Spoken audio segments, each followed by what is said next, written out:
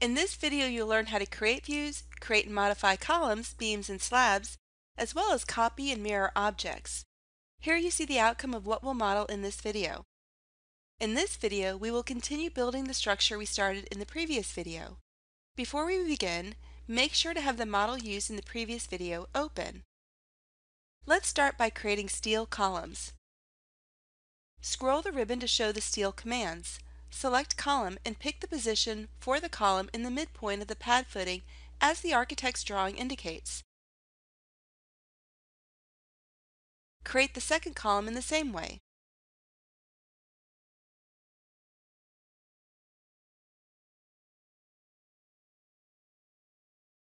Notice how the columns are rotated incorrectly. They're also too high. Select the first column, then hold down the Control key and select the second.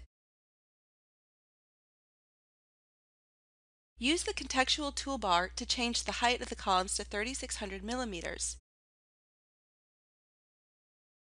You can also rotate both columns at one go using the contextual toolbar.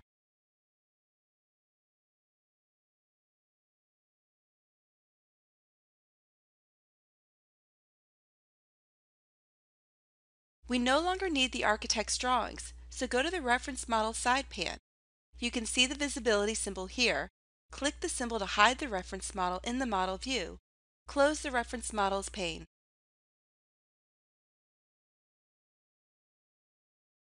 Next, add concrete columns. Double-click the Column command to open the Properties dialog box. You can see various properties such as name, profile, and material. To change the profile, either type it in the text box or click Select. When you click Select, the Profile catalog opens. The Profile catalog shows all the available profiles. Let's select Circular Sections Type D. You can see how the profile looks in the picture. You can change the diameter here by typing 350 as the diameter. Click OK. As you can see in the Properties dialog box, the profile has changed. Next, go to the Position tab and set the top level to 3600 millimeters.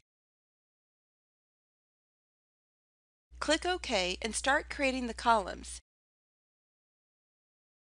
Change the snap settings again to pick the pad footing midpoint more easily.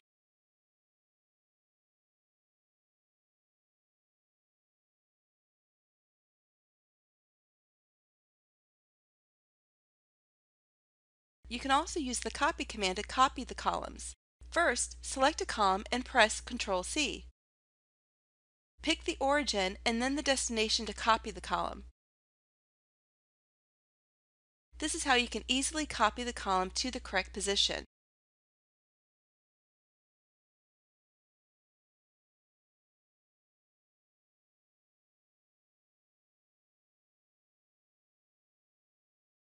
While working in Tekla structures, you can have multiple views open. Let's test this by creating a new view. Select the grid, right-click, and then select Create View along grid lines. Click Create. Here's a list of views. Let's work on the floor level, which is the plane level at 3600 millimeters. Select the view on the list and click the arrow. The view is now visible and you can close the Views dialog box. Now we will arrange the views so that they fit nicely side by side. The Window command is always visible on the right-hand side of the ribbon.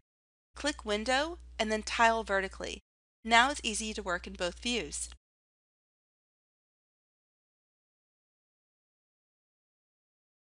Let's use the new view to add concrete beams.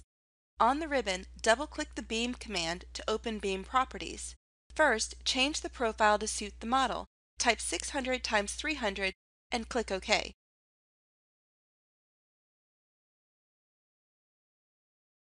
Let's add beams now.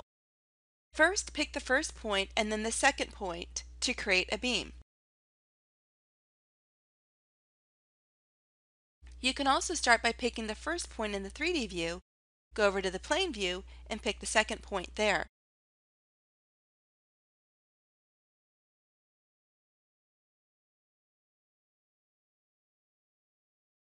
The advantage of working in a plane view is that the commands always snap on the plane height.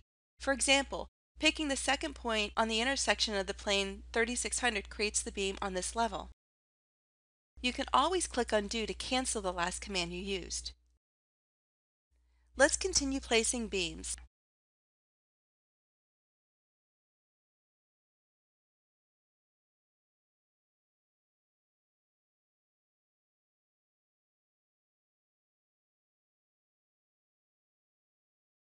Snap to extension line to make the beam parallel to the previously created beam.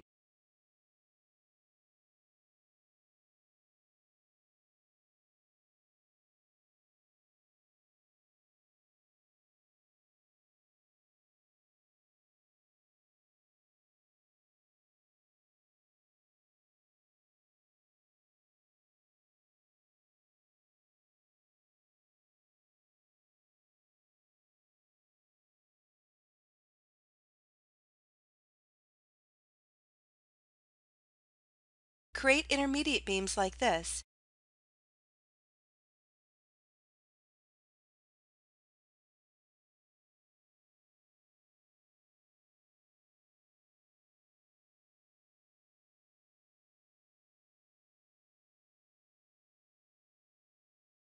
When you have finished adding beams, press the Escape key to exit the command or right-click and select Interrupt.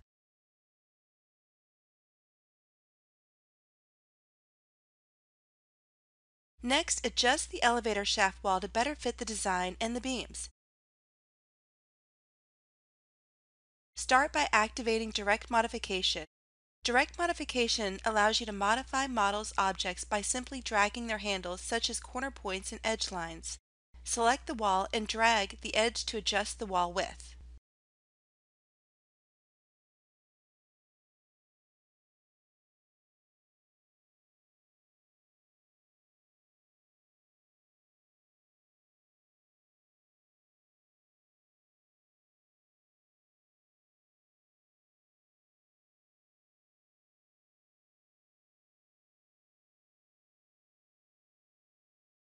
Let's create a slab.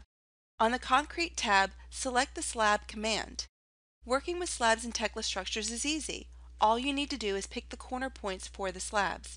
It is easiest to use the new plane view you created.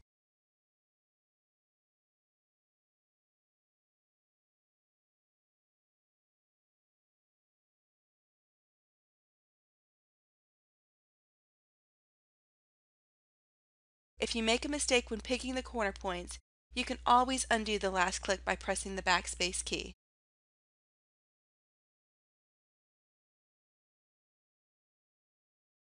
Finish creating the slab by either picking a closed area or by clicking the middle mouse button.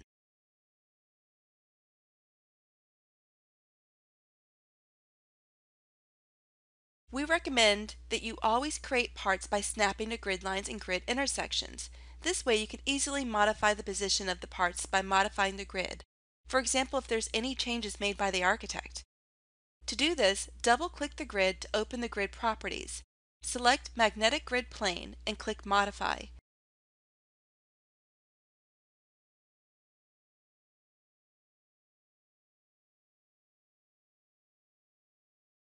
Next, drag grid line 2 to the new position. We see that every part which was modeled to grid line 2 moves accordingly.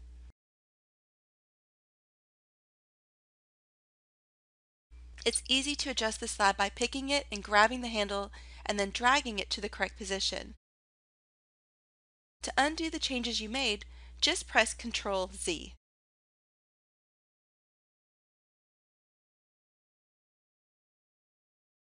As this is a symmetrical building, you can easily mirror the structure you just created. Select the parts that you want to mirror, then right-click, select Copy Special, and Mirror. See the instructions in the status bar. Let's pick 2 points to define the mirror line and click Copy.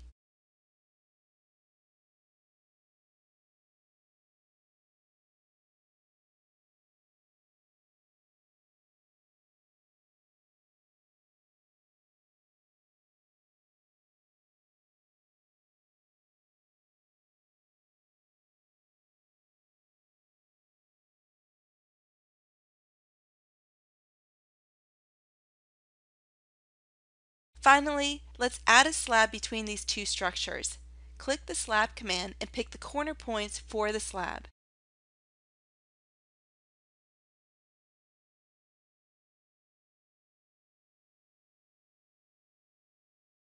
Press the middle mouse button to finish to create the slab.